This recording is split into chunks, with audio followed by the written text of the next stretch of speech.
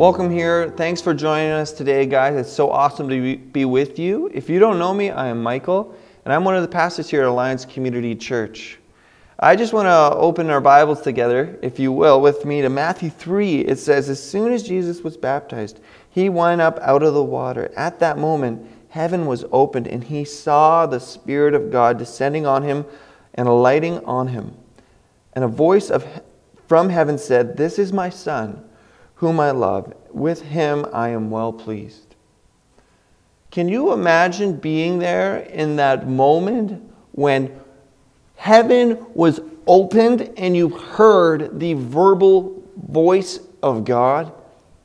Think about the people who were standing there. You know, why didn't Jesus gain like 10,000 followers right there and then in that moment? Like whoever would have been there that day, I thought they would have wanted to immediately turn and follow. You know, so many friends I know who aren't Christians, they say, if I just heard the open voice of God, I would believe. And I just love to go back to these moments where there's a lot of people there probably that day that heard that and were like, I'm not convinced. You know, a dove fell from heaven. I'm not certain.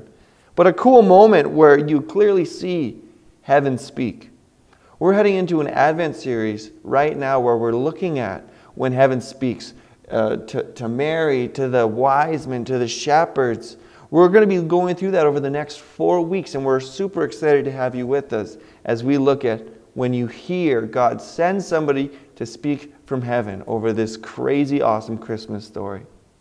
So excited to do that with you. A couple of announcements to keep in mind. The Christmas Bureau is coming up, and what the Christmas Bureau is an organization that helps families receive Christmases that otherwise wouldn't get to have it. And what I mean by that is families who are too poor to provide presents for their own family. The Christmas Bureau reaches out to them and finds out what those kids want and families want, and then organizes it for other people to buy that stuff for them. And it's a really cool thing that you could do with your family or with your small group or with your friends. And we've been allotted 5 families, but even if you don't get to do one of those 5 families, there's items that are written in the bulletin that are needed.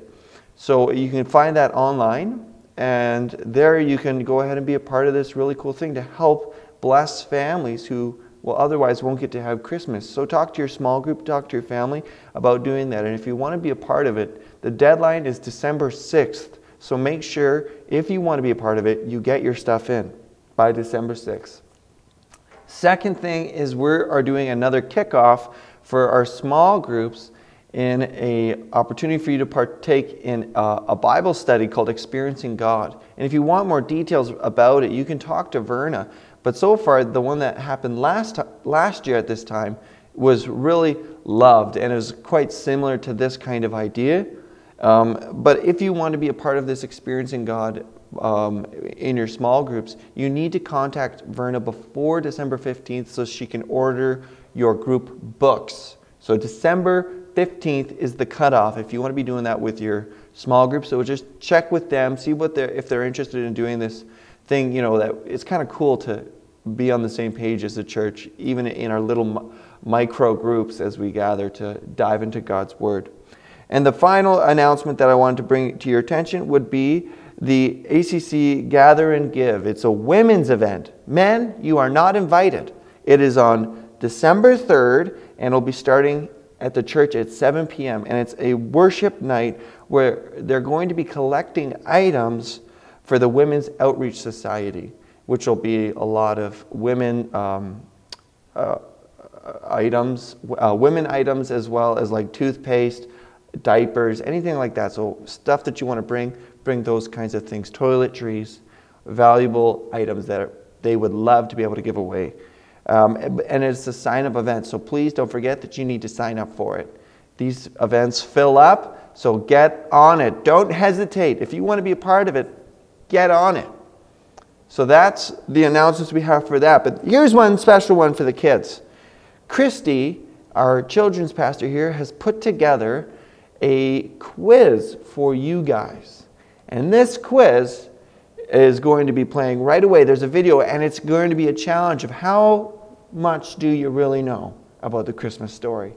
And so get your pens out, get ready to answer the questions because it's going to be playing right away. But I'm going to just close this time with a word of prayer, and then we're going to dive into all that. So Heavenly Father, thank you for this time. Thank you for each one who's tuned in today, and I just pray you bless them. And would we have open hearts to receive from you today? In your name, amen.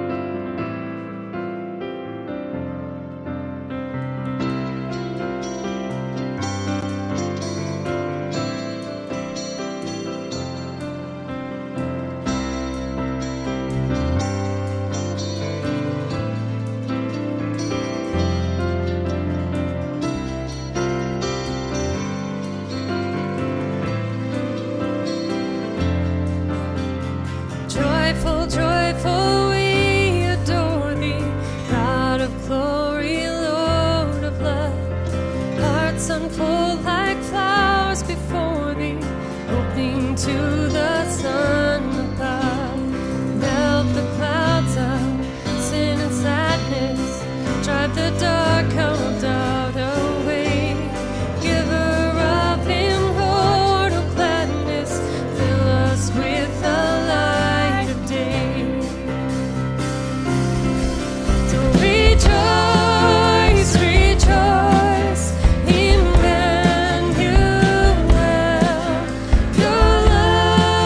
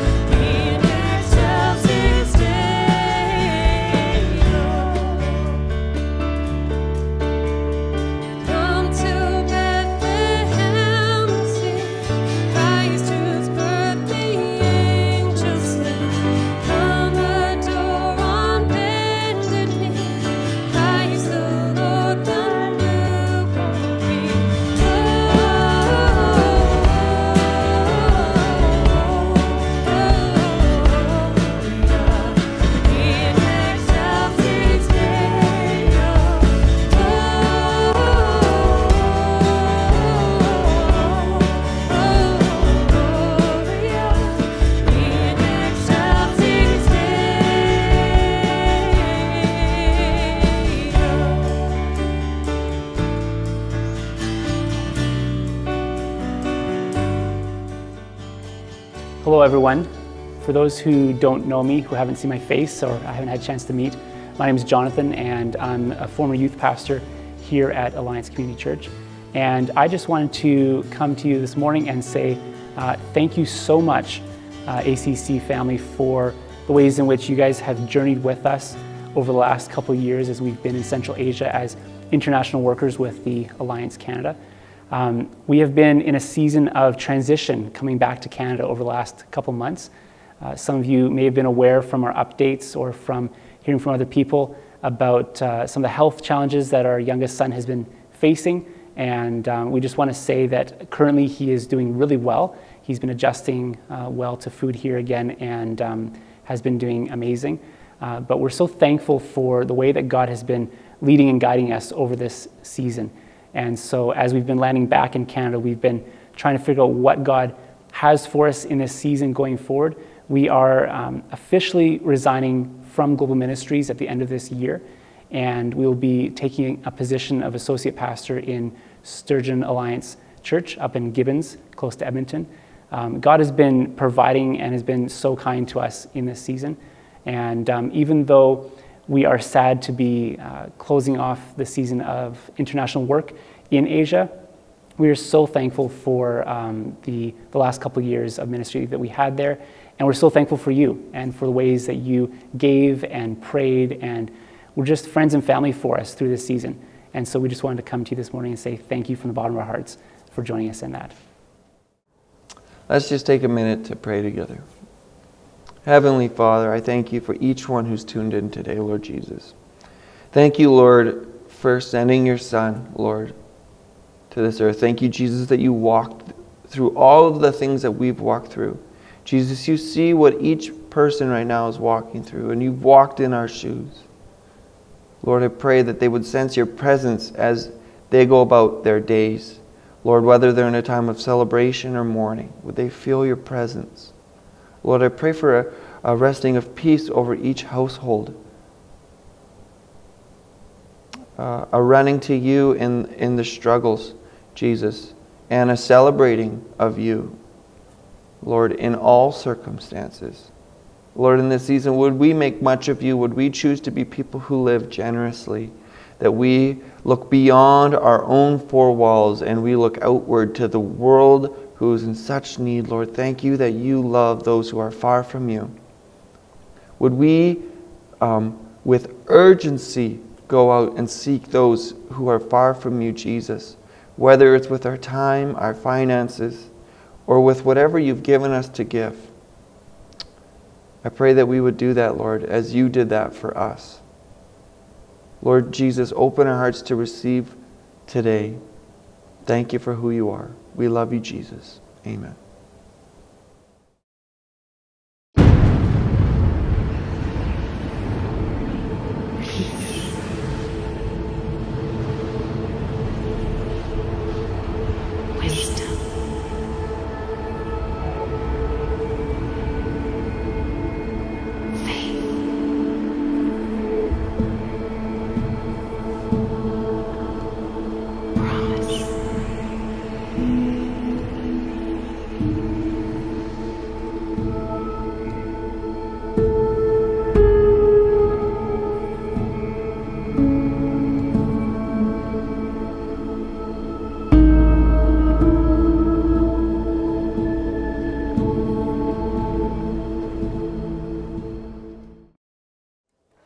Hey, when I was in high school, I worked at a tourist attraction that was a few miles out of Revelstoke called Three Valley Gap.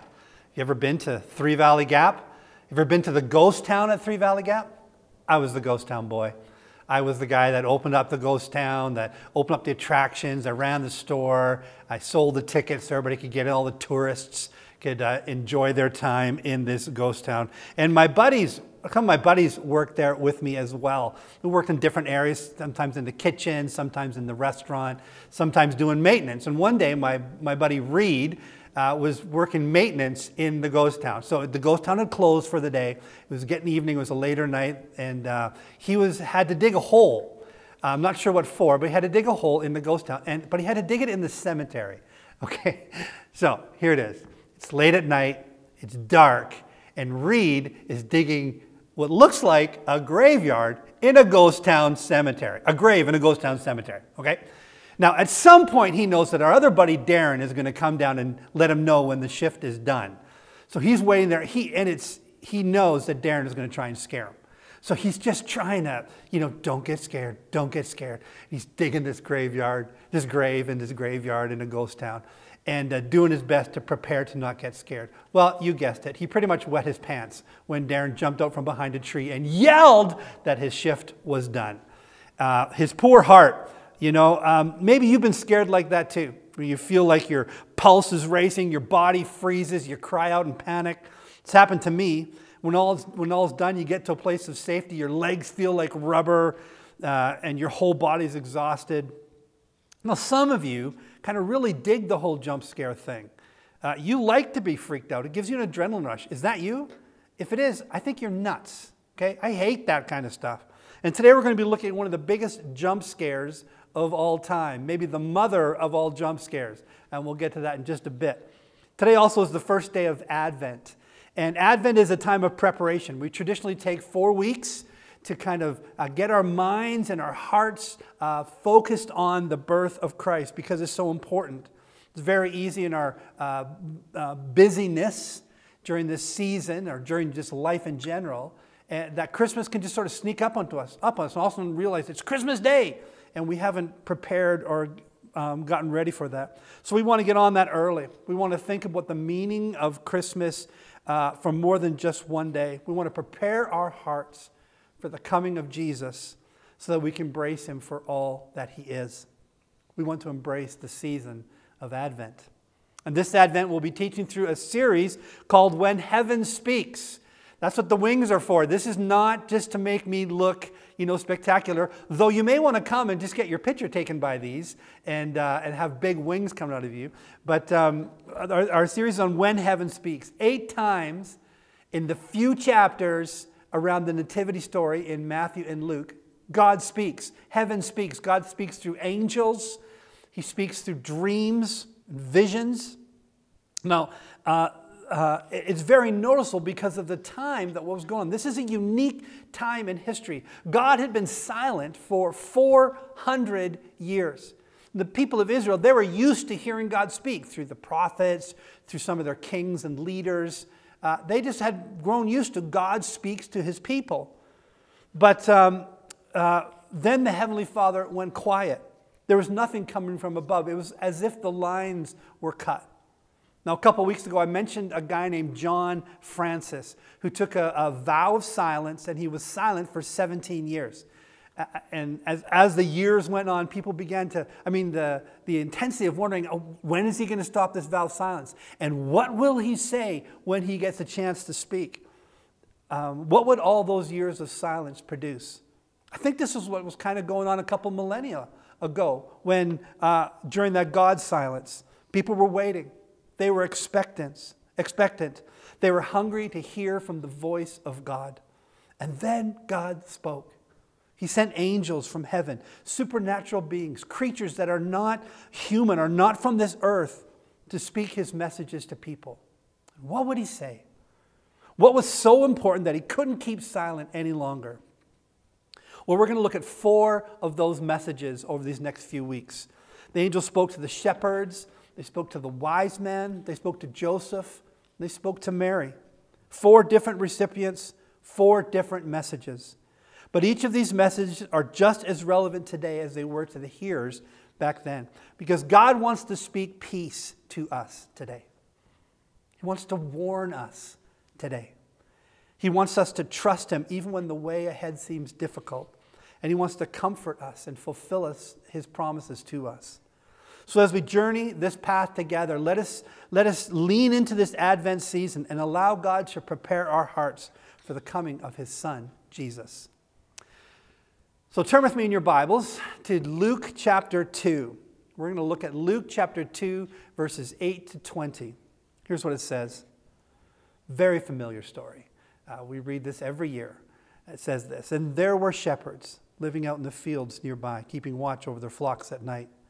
An angel of the Lord appeared to them, and the glory of the Lord shone around them. They were terrified. But the angel said to them, Do not be afraid. I bring you good news that will cause great joy for all the people. Today in the town of David, a Savior has been born to you. He is the Messiah, the Lord.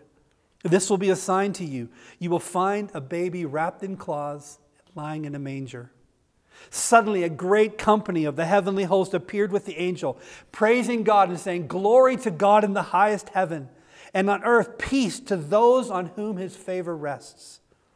When the angels had left them and gone into heaven, the shepherds said to one another, "Let's go to Bethlehem and see this thing that has happened, which the Lord has told us about." So they hurried off and found Mary and Joseph and the baby who was lying in a manger. When they had seen him, they spread the word concerning what had been told about this child. And all who heard it were amazed at what the shepherds said to them. But Mary treasured up all these things in her heart and pondered them. The shepherds returned, glorifying and praising God for all the things they had heard and seen, which were just as they had been told. Now, this ancient passage is very relevant for us these days. In so many ways, we're just like those shepherds. We are terrified, we are afraid, and we need peace. Now, of course, the shepherds were afraid. This is the jump scare I was telling you about a little earlier. There they were, sitting quietly, kind of minding their sheep, minding their own business, when all of a sudden the heavens lit up and an angel appeared before them. How do you prepare for something like that? You can't. It's like my buddy Darren jumping out to scare my buddy Reed. So the first thing the angel tells them is, "Do not be afraid." Seems like the most common sense thing to say. They are petrified. Some of them are probably running, bolting. He says, don't be afraid. But God often speaks one message for one moment that has a bigger application. He was dealing with bigger issues than just a momentary fright. Those shepherds, like everyone else, carried fear in their hearts. They carried these fears long before the angel appeared to them. We're all afraid of something. And the angel was bringing a big message for the fears that we may experience. Be not afraid. What are you afraid of these days? Are you afraid of giving or spreading COVID? Be not afraid. Are you afraid of losing your job? Be not afraid. Are you afraid of government takeover? Be not afraid. Are you afraid of losing your rights? Are you afraid of the end times? Are you afraid of dying? Are you afraid of what might happen after you die? Be not afraid. Are you afraid of letting your kids go? Are you afraid of someone finding out that secret you've kept hidden for so long? Are you afraid of losing someone you love? Be not afraid. I mean, there's an unending list of things that we can be afraid of. It's because we're mortal and we live in a world that we don't fully understand, where bad things can happen to good people when they least expect it. There is no guarantee that we will be able to avoid suffering and pain. It could happen today. It could happen this afternoon. But God's message through the angels tells us not to be afraid. We have peace, supernatural peace. Paul describes this as a peace that goes beyond understanding, that doesn't even make sense. Somehow in the midst of terrifying situations, when we don't have the kind of control we want and we can't manage the outcome, we can still be filled with peace. I've experienced this a lot. I've experienced it like many of you have. You know, when you, just the normal things that can bring us fear and terror, I've experienced peace in those times. I've also experienced peace after being diagnosed with having an anxiety disorder. You know, when everything around me could terrify me and bring me down, God's presence brought me peace. You don't have to carry your fear with you, my friends. You may have brought it to this meeting, to this talk today, but you don't have to take it away with you. Christ is the Prince of Peace. He says, "Peace I leave with you. My peace I give you. I do not give as the world gives. Do not let your hearts be troubled, and do not be afraid." These were words that Jesus said to his disciples who had been with him for 3 years. They had seen him do miracles. They saw how powerful he was. They watched him calm seas and heal the sick and walk on the water. And they still needed to be reminded to not be afraid. Probably we do too. You know, we, the kingdom, have a song called Peace. And I love the lyrics of this song. I play it often. It says this: when my heart is like a battlefield and my mind is overcome by fear, and hope seems like a ship that's lost at sea. My enemies on every side, and I'm tempted to run and hide. Your gentle whisper reaches out to me. Fiery arrows whistling, the terror of night sets in. But I can feel your angels all around. I'm wrestling underneath the shelter of your mighty wings. Your promises are where my hope is found. Peace holds me when I'm broken. Sweet peace that passes understanding. When the whole wide world is crashing down, I fall to my knees and breathe in your peace. This is what the angel was promising. This is what the multitude of angels were saying. But was there any foundation for this peace that they were proclaiming? You see, it's got to be more than just telling someone to not be afraid when they're terrified. It's like telling your spouse, hey, calm down when they're angry. It doesn't work. You need something to put your trust in. You need something that will bring you relief from the fear, something from the outside, something that stands against the terror and overcomes it. Well, the angel had that something. He had some news. He had some news. He had some information that would alter the way the shepherds were viewing the world. See, those shepherds, they kind of just represented Israel, a people confused, a people without a path forward, a people trying to make sense of what was going on around them. They were God's chosen people, and yet they were under Roman rule. How could that be? Why weren't they free? Why was God silent? Where was the promised Messiah who would be the King of the Jews? Isaiah writes, the people walking in darkness have seen a great light. On those living in the land of deep darkness, a light has dawned. They were in darkness, deep, oppressive, unending darkness. And then the angel brought the light of understanding. He brought news. He brought good news. Today in the town of David, a Savior has been born to you. He is the Messiah, the Lord. He says today. It was a real day. It wasn't just a pretend day. It wasn't a once upon a time day. It was a real day, just like today is an actual day. And he says today in the town of Bethlehem. It was a real town, not a pretend town. You can go and visit Bethlehem today. When we were in Israel, we wanted to go to Bethlehem, but because it was in the West Bank and there was still so much fighting, it was just too dangerous. But I saw a sign. I saw a road sign that said Bethlehem 10 kilometers away. It is a real place. And then the angel says, a Savior has been born to you. He is the Messiah, the Lord. This was incredible news for those people. They needed saving. Right up until that moment, they only thought they needed saving from Roman oppression. But when the sky lit up and they were exposed to the glory of God, I am sure that they realized that they were unworthy to be where they were, that they had much more darkness in them that they needed to be saved from. They needed a Savior, one to forgive them of all their sins. And Jesus was that promised one, a real time, a real place, and a real Savior. And the Savior was lying in a manger just over the hill. Like the message of that is brilliant. Jesus is accessible. He's approachable. For someone like a lowly shepherd, they could actually go and see Jesus because he was really there. He was humble. He was of the people. He was born for them. This was all good news indeed. It was news that everyone needs to hear. And like those shepherds, we can feel an insecurity as well. And we need stability, the stability of truth. Now, these are dark and bewildering days. We have more access to information than anybody has ever had before. And yet there's no roadmap on how you work through that information. Just think of all the information we're hearing these days. You can find wildly different opinions on every topic. Does the world we live in, the internet and all this information, does it make things more confusing or more clear? I just find it's just so confusing. There's no way to sort through what we're hearing. Smart, informed, articulate people argue on both sides of the equation. Some say getting vaccinated is the only way. It's the only smart thing to do.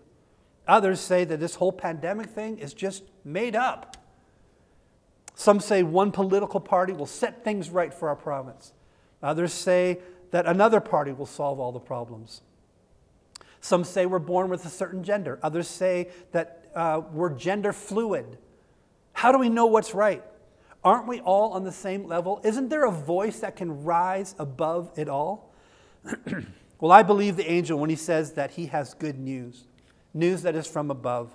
News that sheds light on everything else that matters. And yes, this takes a huge amount of faith. I get that. But everything takes a huge amount of faith. It takes a huge amount of faith to believe that you can figure out life and the afterlife on your own. It takes a huge amount of faith to believe that the sources you're citing are absolutely true. It all takes faith. And I'm putting my faith in the good news of Jesus Christ. This good news is that we have a Savior, a promised one, who comes at just the right time with just the right stuff to meet our deepest needs. A Savior who is approachable, accessible, nearby. A Savior who is for us, who came to us. A Savior who outlines the way to live, teaches God's words, who models the truest way to be. A Savior who gave himself for our sins, that we might be forgiven, set free, and might receive eternal life. A Savior that makes sense out of our confusion, who guides us in the dark fog, and who walks with us in our questioning. This is good news indeed. It's news that brings joy. And the shepherds had reasons to be dejected. They needed joy. I mean, they were never going to be hugely successful. They were some of the lowest on the pecking order. They had to live with a low-grade poverty. And on top of all that, they carried their own insecurities, fears, and weaknesses. Life is hard for everyone, including those shepherds. But the result of the news that the angels brought was joy. It was joy because it meant that this life is not all there is. There's an eternal kingdom that Jesus came to establish. This life is only a short stopover on the journey to eternity. This good news brought joy because it meant that they were never to be alone again. Jesus came to us. He promised he would never leave us and never forsake us. And the good news brought joy because it meant that God would come through on his promises. He will always come through on his promises. We can trust him. We can rely on him. How is your joy quotient these days? You know, Christmas time, we sing songs like Joy to the World. But are you experiencing joy? Really? Is your heart lit up? Are your days filled with the gladness that Jesus came to bring? Or do you feel like you have like a heavy, wet blanket just weighing you down? It's one thing to know in your head the joy that Christ came to bring, to believe that. But it's another thing to experience that in your heart, in your life.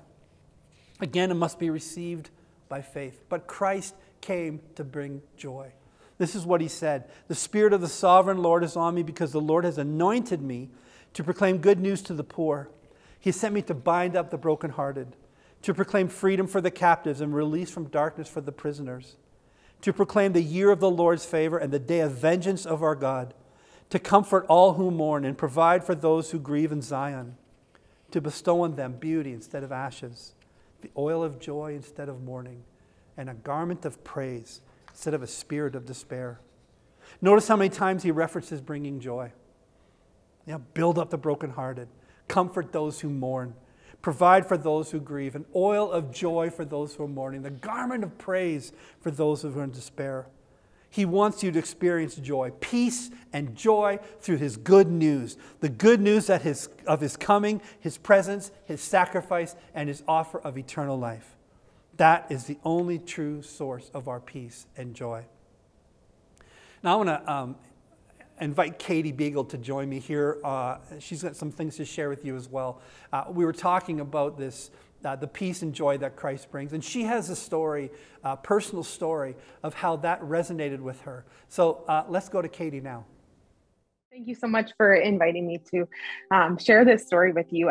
I love any opportunity that I can have to talk about what God's done in my life and his goodness to me. And so for this story to kind of have impact, I want to give you a little bit of a background about my life. And I actually started experiencing anxiety from a very young age.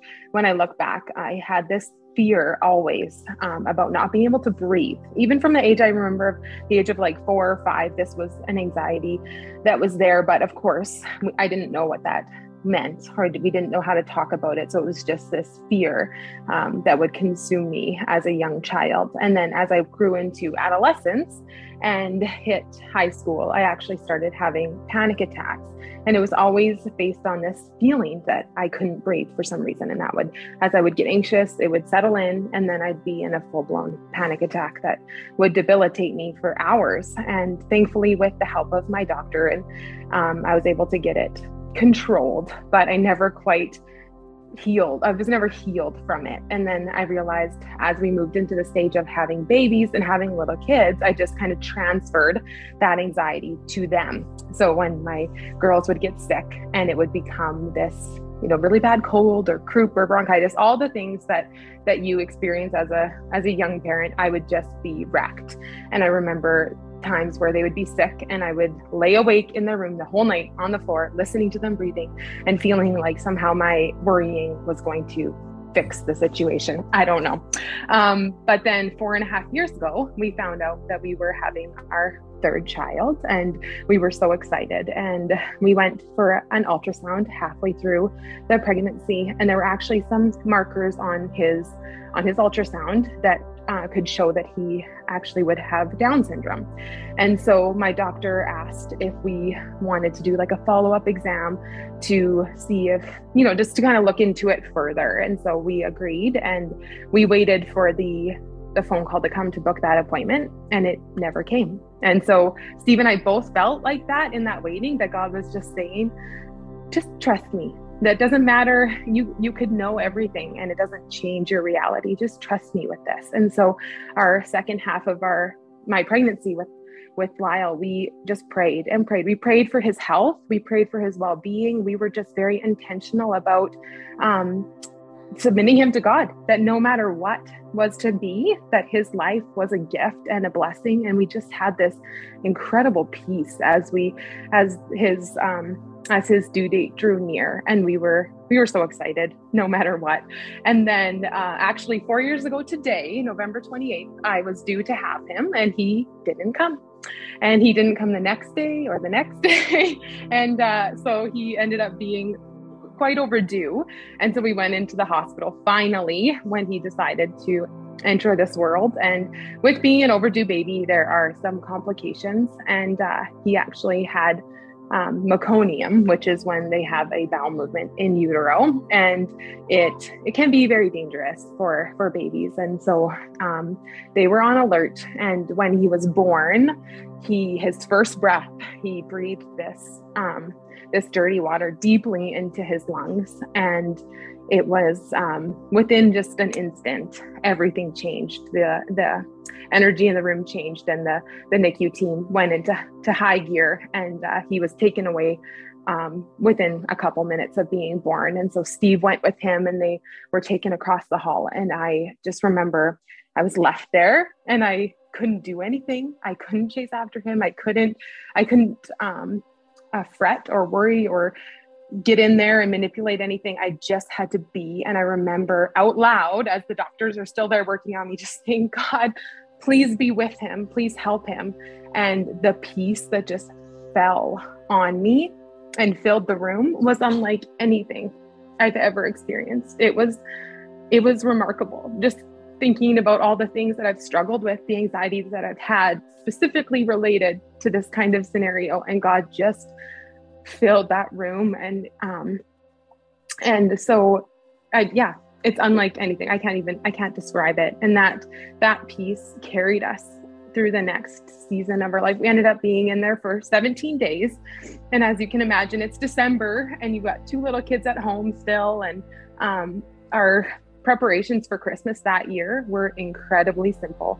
We were just getting through day by day. And yet I look back and I have such fondness for that season. And God just carried us through. And I remember sitting in the NICU with him and just having time to listen to worship music and pray over him and pray over his life.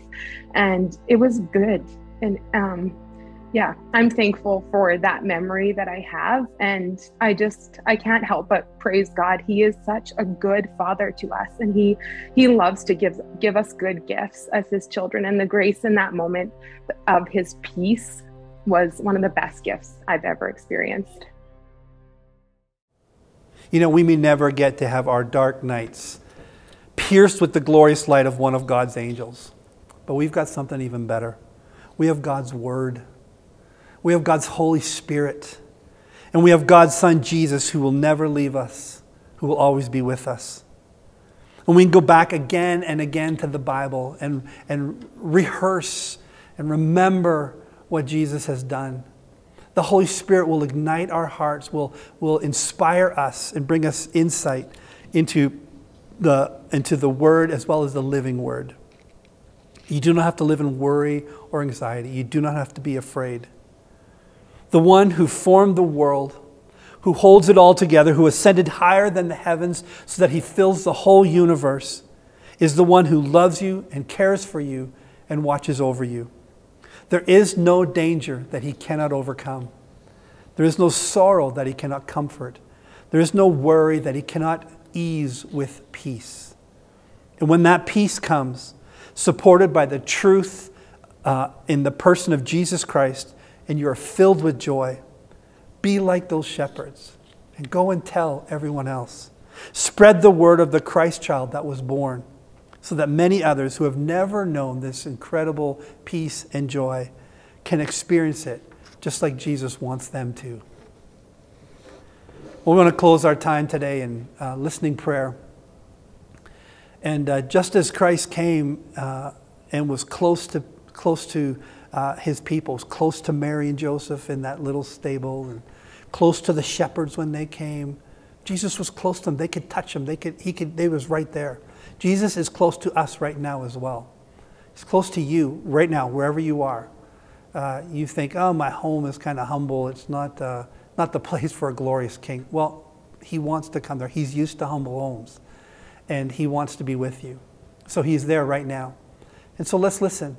Let's listen to see what Jesus might want to say to us today. Oh, Lord, thank you that we can come to you. And in Jesus' name, we claim these moments right now, wherever people are. We pray that no other voice would speak but the voice of your Holy Spirit. And you would speak into these people's hearts.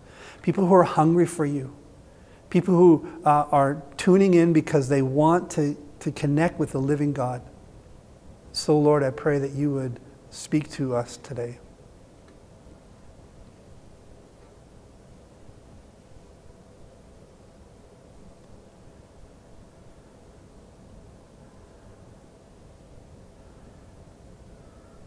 Maybe you're overwhelmed with fears today.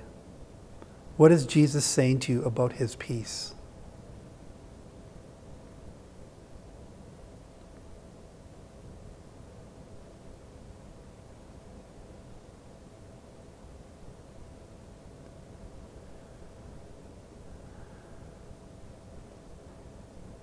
Maybe you're overwhelmed with sorrow today. Bring that sorrow to Jesus. Offer it up to him. Hold it in your hands and lift it up to Jesus right now. What is he saying to you about your sorrow? What is he saying to you about the joy that he wants to bring you?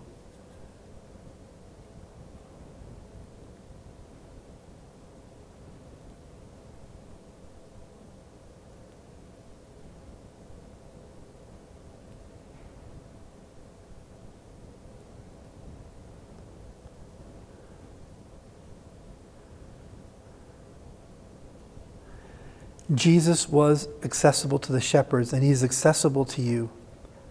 Are you approaching him these days? Are you reaching out to him?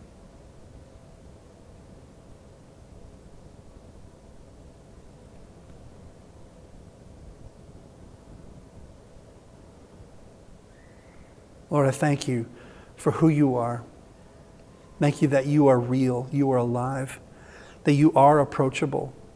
We can approach God's throne of grace with confidence, with freedom, because of you, Jesus, because of what you did. And so I pray that you'd help us to take advantage of that, today, throughout this Advent season, throughout our whole lives. So we would constantly be reaching out to you and approaching you. I know, Lord, that those who are watching here today are watching because this is what they want. They're curious. They're hungry for you. They don't want to go through life just, with you at a distance. They want you close. They want to hear your voice in their hearts. They want to sense your presence all around them. And Jesus, this is what you came to do. You were called Emmanuel, which means God with us. And so as you are with us, Lord, may we experience the peace that you bring, supernatural peace. May we hold strongly to the truth of who you are. And may we be filled with joy because of all that you do for us. And we love you so very much. And we need you so very much. So thank you that you are here with us. We commit this Advent season to you, these next 4 weeks as we prepare for Christmas. Visit our hearts as you visited the shepherds all those years ago, and the wise men, and Mary, and Joseph, and Zacharias, and Lord, that you would meet with us as well. Thank you. In Jesus' name, amen. Well, it's so great to be with you guys today. And I pray for God's peace on your life. I think of what it says in John 16, verse 33. I've told you these things so that you may have peace. In this world you will have trouble, but take heart. I have overcome the world. Those are Jesus' promises to you. You will have trouble. Life is hard. I know that. I get that. I experience that as well. But we can take heart because Jesus has overcome the world and he's with us. God bless you guys. I hope you have a fantastic week, and I look forward to being with you next week.